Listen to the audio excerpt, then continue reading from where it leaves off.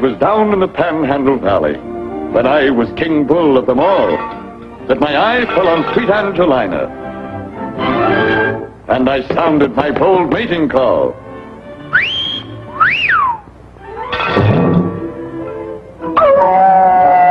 She said, yes. On our honeymoon, she and I sauntered through the glamorous Grand Hotel door. And believe it or not, at that instant, the Nazis and Japs declared war. From here, from there, from everywhere, the beat of drums, the bugles blare. The guns and men were passing through. Look, holy smoke, there goes Snafu. I saw my duty. I waved her goodbye. If Snafu could make it, by gosh, so could I. I made it. And boy, was I processed. Wherever he fought, on whatever far shore, I'd follow Snafu and I'd feed him, I swore.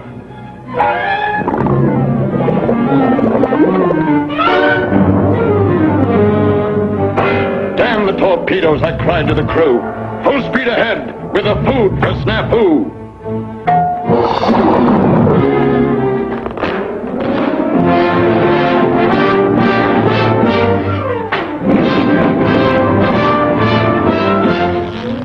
Snafu must eat.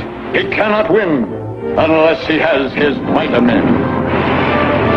Through ice and snow and sleep they crunch. They must get through with Snafu's lunch. I can't make it. I'm pooped. I'm all through.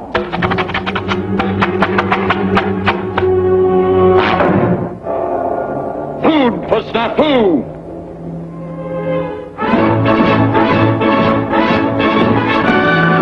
Through rain and mud and jungle heat, one only thought, let Snafu eat!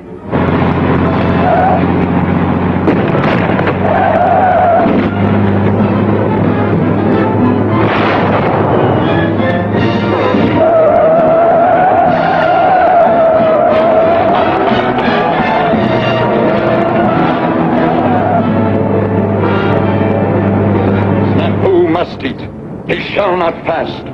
In spite of bomb and shrapnel blast, the precious food arrives at last.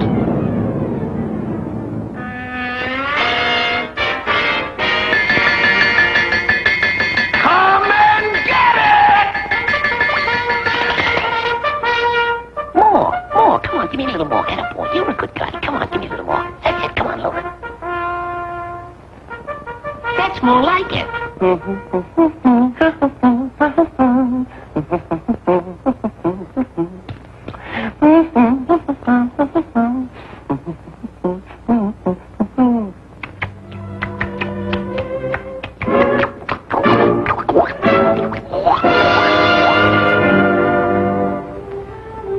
Nice meal, but guess I ain't as hungry as I thought.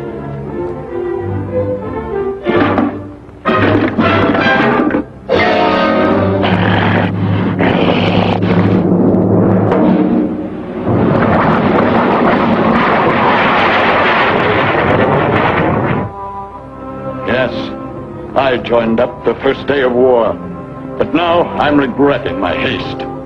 I joined up as food for Snafu, but all I became was just waste.